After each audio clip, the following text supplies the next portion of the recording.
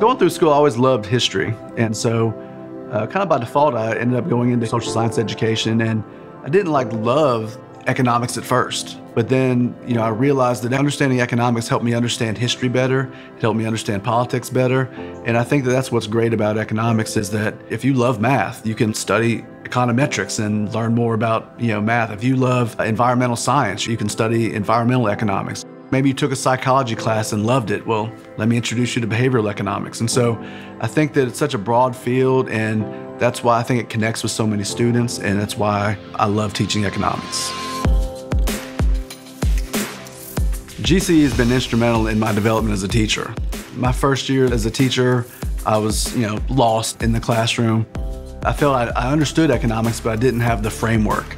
And those first GCEE workshops I went to kind of showed me that framework.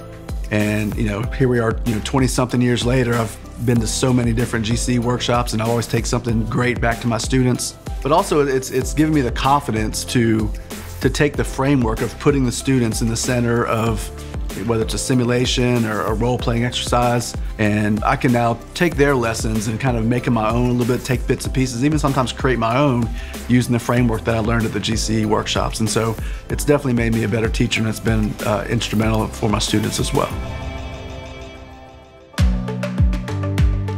I remember the first day of his class, we did this paper plane simulation, and it really taught me the factors of production and stuff. So he has very good ways of keeping students interested by doing simulations or providing a real life example to things. So it's really helpful for me.